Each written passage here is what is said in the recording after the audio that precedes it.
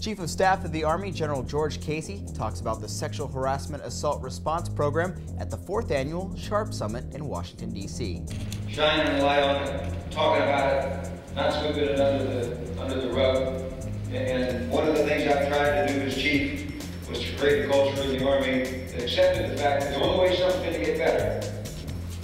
is if you put some sunshine on it. You got to keep the light focused on it, which means leaders have to talk about it, have to think about it. And I like to think that as I walk out the door after over 40 years of service,